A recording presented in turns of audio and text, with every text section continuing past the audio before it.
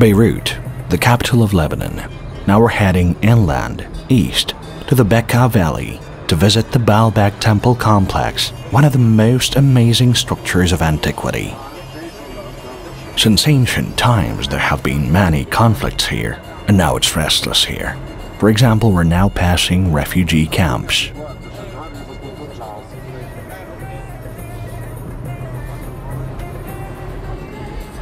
Finally, Baalbek. Black and red flags belong to the group that controls the city. It is quiet in the city itself, but it was recommended not to leave the city.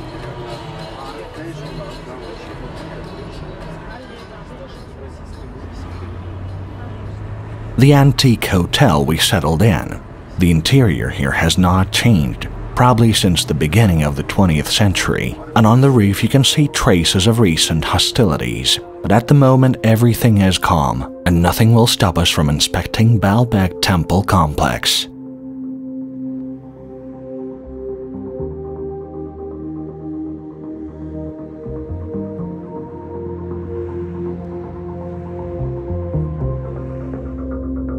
It's assumed that this is how this complex looked in the Roman era.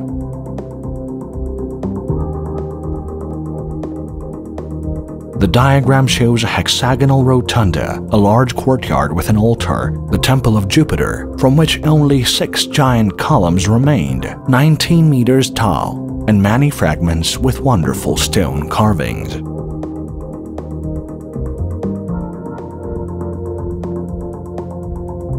The Temple of Bacchus, which is considered to be the best preserved example of Roman architecture. Its size is smaller than Jupiter's temple, but the height of the columns is approximately the same. And finally, the Temple of Venus, where tourists are not allowed, and from which little has remained.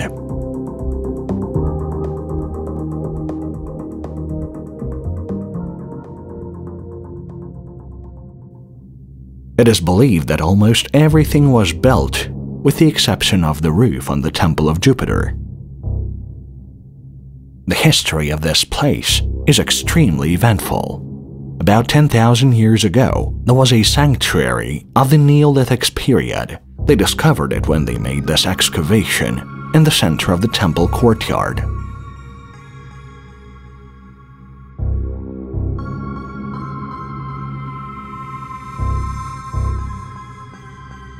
At a time when the Phoenicians owned the region, there was a temple dedicated to Baal, which is where the name of the city comes from.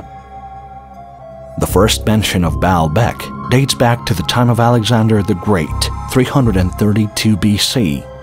By that time, Baalbek had already been the largest religious center.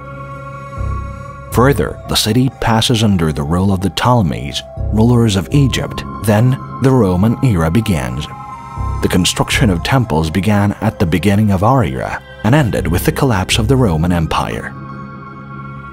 Under the Byzantines, when Christianity became the state religion and pagan shrines were destroyed everywhere, the temple complex was desecrated and destroyed. Basilicas were built here. After the Byzantines, the Arabs, Crusaders, Turks, hordes of Tamerlane repeatedly dismantled the ancient masonry for the construction of fortress walls, castles, mosques. And until now, as we have already seen, there are conflicts in this region. Traces of modern small arms can be seen on the columns of the Temple of Jupiter.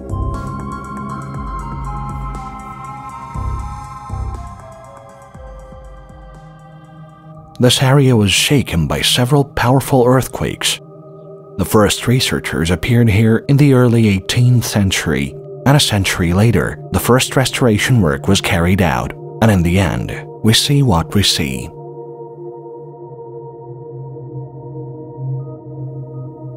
The place is amazing. They write about it in books, show it in films. You can find a lot about Baalbek ruins on the internet. But the most mysterious and intriguing part of the Baalbek complex, which still causes controversy among historians and architects, and what most tourists come to say, perhaps, is the megalithic foundation of the Temple of Jupiter. which is also called the Baalbek Terrace.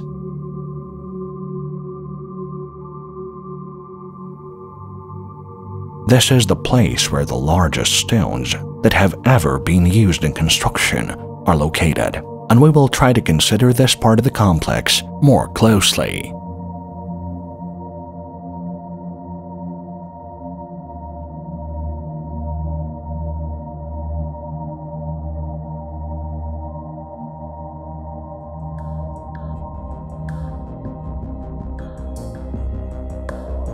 So what is called a megalithic foundation? This is a series of large limestone blocks surrounding the base of the Temple of Jupiter from the north, the western, and the southern sides. On a three-dimensional reconstruction are all the Baalbek Megaliths without the foundation and surrounding structures.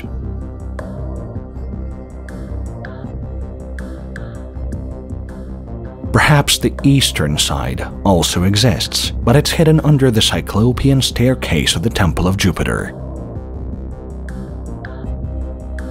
On the western side, on top of the megalith's base, there are three largest stones, so-called Trilithons.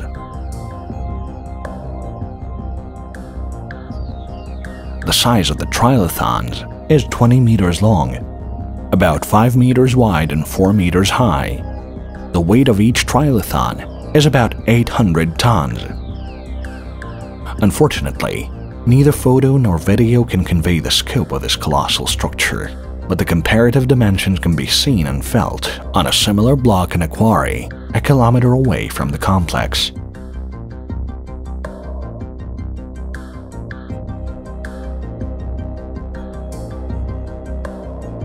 The length of small blocks is about 9 meters, the weight from 250 to 400 tons. It should be noted that all the other blocks in the complex have much less weight and do not go beyond the boundaries of several tens of tons. Megaliths are based on a foundation of several rows of small blocks going into the ground.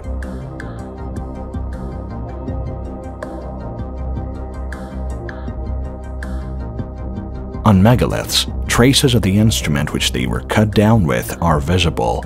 It's something like a large pickaxe.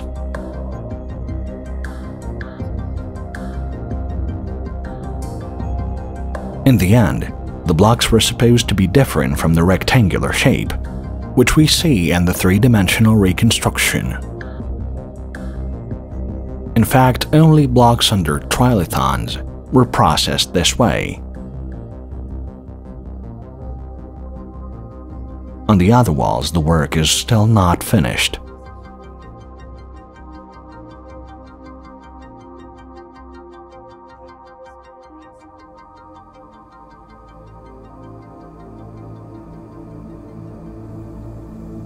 On the northern side, the stones are very much damaged by the influence of the external environment, but on the southern side, the blocks remained underground and were excavated in the 20th century.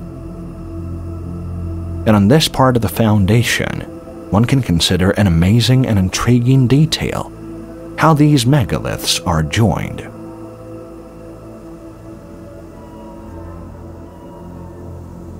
At the edges of the blocks there is a chamfer made in the form of several faces, and the shape of the chamfer is the same on both blocks. The facets are processed almost with jewelry precision, and in some places even polished. The quality and accuracy of work can be seen at this notch in a fraction of a millimeter.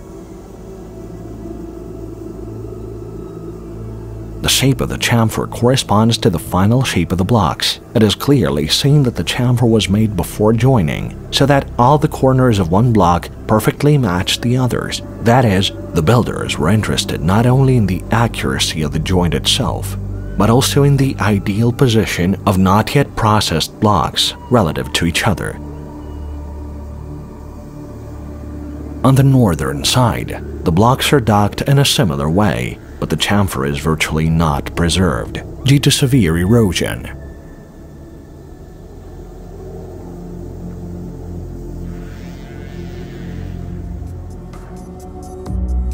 Trilithons weighing 800 tons are also docked precisely.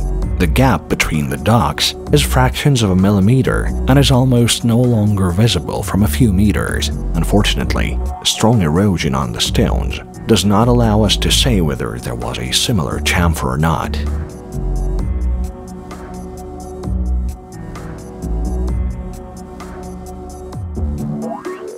On some blocks there is damage and you can see the plane joint itself. Traces of the tool with which the joint plane was machined are clearly visible. By the way, it's very similar to the tool that was used for stone carving and resembles a toothed chisel that modern sculptors use. Some joint surfaces are almost polished.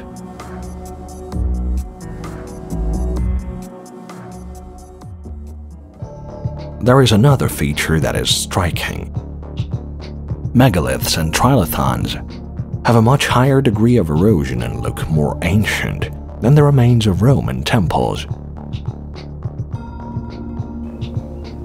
That is, the megalithic part of the foundation was built long before the Roman structures. This is especially noticeable in the northern part of the wall, where megalithic blocks are connected to the base of a large courtyard built in the Roman era. This part of the complex was not protected from weather conditions, and it's clearly seen that the surface quality of the base block of the large courtyard is significantly different from the surface of the ancient megalith. It is noticeable that the edge of the block, on the left, was processed less accurately than the chamfer at the junctions of megaliths on the southern side, which we have already seen. The whole structure indicates that the huge and old blackened megaliths were built in small blocks during the construction of a large courtyard by the Romans.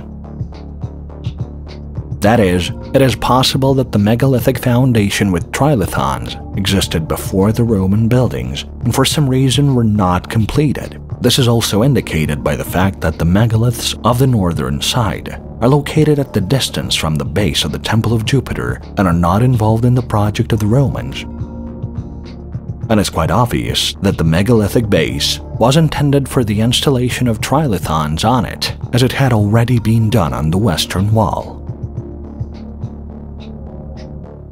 Perhaps here a giant megalithic podium was conceived for the construction of a structure more significant than the Temple of Jupiter.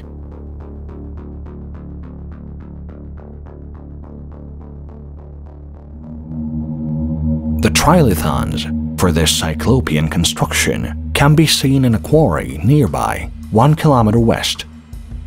These are two huge blocks, each weighing more than 1,000 tons.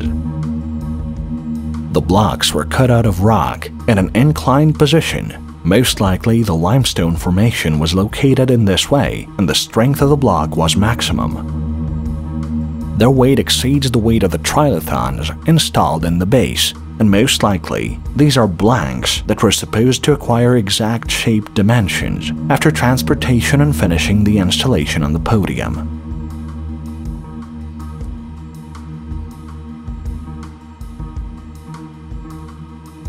On the megaliths of the base, there are a large number of square holes. There are also on the trilithons and the rocks in the quarry. Their purpose is unknown.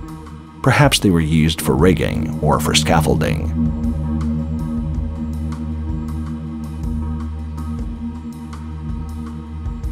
Recently, another blank was excavated for a giant block.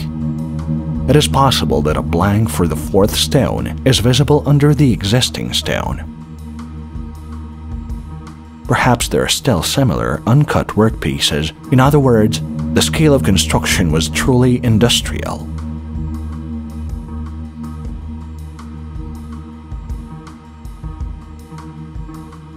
The mysteries in the way which the trilithons were separated from the rocky base on the southern stone. The base is covered with garbage, and it's difficult to consider anything here. But on the northern trilithon, the bottom surface is clearly visible, but it's impossible to understand how the builders made such a flat bottom line. It can be assumed that the builders, having separated the block from the rock, carefully processed the lower surface of the trilithon and the rock base under it, But why they lowered the block to its original position and started processing the rock under it again, it is not clear. Perhaps a natural, almost perfectly flat crack in the rock was used, or the builders used an unknown method.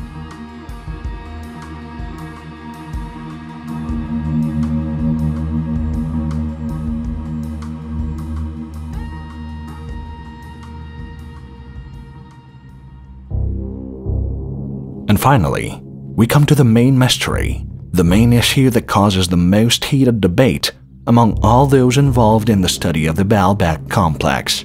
How did blocks of this size and mass rise from the quarry, move, and install with such accuracy?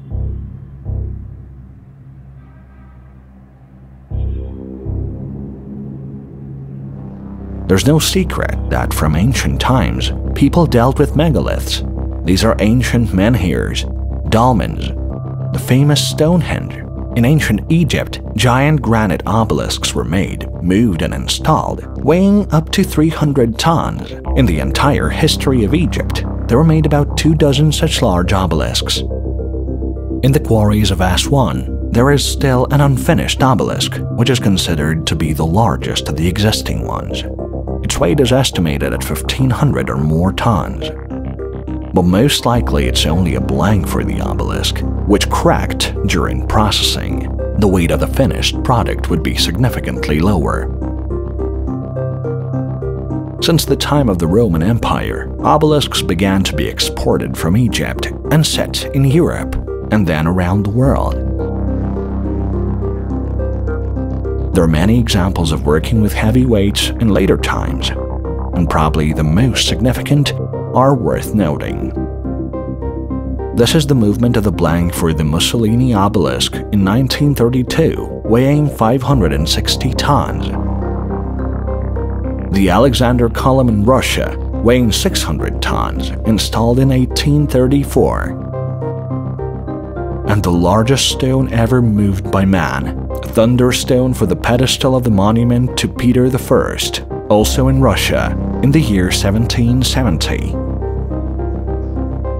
And I would like to dwell on the last example in greater detail, because the principles of operation of all devices for moving were known in the ancient world, and the task of moving is similar to what we see in Baalbek.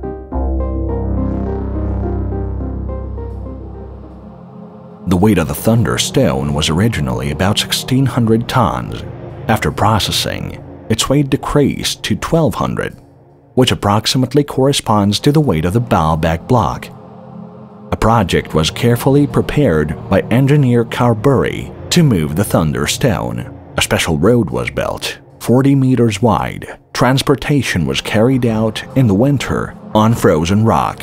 Bali developed services for turning stones, special rails with metal balls made of a special alloy. To change the direction of movement, the stone was lifted with special jacks and moved to a rotary device. The winches themselves were designed in such a way that the movement of the stone was enough for the efforts of only 64 people. Sometimes accidents occurred. The stone fell and got buried in the ground. Over the course of 4 months, a land path of about 8 kilometers was covered. Then, having overcome the water part of the path, the stone was put in place. But as it was established in Russia, it should be noted that at the final stage, it turned out that the pedestal is too large for the monument that they were going to erect on it, and in the end, the stone was reduced by almost 2 times. Nevertheless, the task of moving the largest stone was successfully accomplished. But it should be noted that this event was of national importance. It required a huge budget, a lot of human labor, medals were issued in its honor, coins were minted, there was widespread media coverage, both in Russia and in Europe. Similar events at other times were considered the highest achievements, documented in detail and covered. But if you believe in the official version of the Roman origin of the megalithic foundation, then why do Roman documents contain descriptions of the movement of Egyptian obelisks of a much smaller mass, and there is not a word about the construction of the Baalbek foundation? Why did the Romans, famous for their bureaucracy, not use the description of their stunning exploits for the glory of the empire? It's as if in the Soviet Union, they suddenly forgot about the flight of the first man into space, and the Americans would completely ignore a visit to the moon.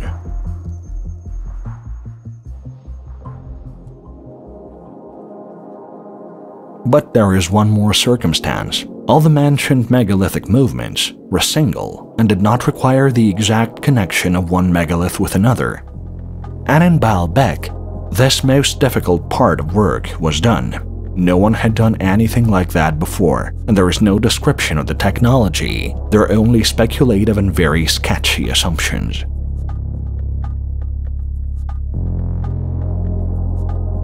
But if the Romans did not build Baalbek, then who? In Jerusalem, 600 kilometers to the north, inside the base of the wall surrounding the Temple Mountain, lies a block that is similar in size and weight to the Baalbek one. The first place of the construction of the Jerusalem Temple took place under the semi-mythical ruler Solomon, about 1000 years BC, who, according to legend, invited Phoenician architects. It's also known that before the arrival of Alexander the Great, in Baalbek, there was a large religious center of the Phoenician culture. There was a temple of Baal, from which it's sometimes concluded that the megalithic foundation was built by the Phoenicians. The Phoenicians were wonderful sailors and merchants, but megalithic buildings in their cities did not exist, and their technical capabilities were much more modest than the Roman ones. Even if we assume that the megaliths were able to be moved to the construction site, it's obvious that the most difficult part of work is fitting. There are suggestions that megaliths were dragged with clay, but there are no visible grease residues under Trilithons. There is no destruction under the Trilithons, and it's impossible to look at the lower face, but under the megaliths of the base, there is such a site. There are no traces of clay or something like that. Perhaps everything was washed away and weathered over many centuries. But the most amazing thing is that no traces of dragging are visible. There are only intact traces of processing by some kind of hand tool. What was the technology of accurate joining of megaliths and trilithons which was used by ancient builders? Now there are no ideas. Who built Baalbek? How? And what should we build on a megalithic basis according to the original design remains a mystery.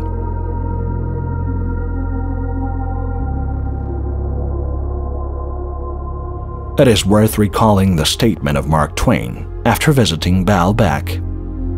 All these great walls are as exact and shapely as the flimsy things we build of bricks in these days. A race of gods or of giants must have inhabited Baalbek many a century ago.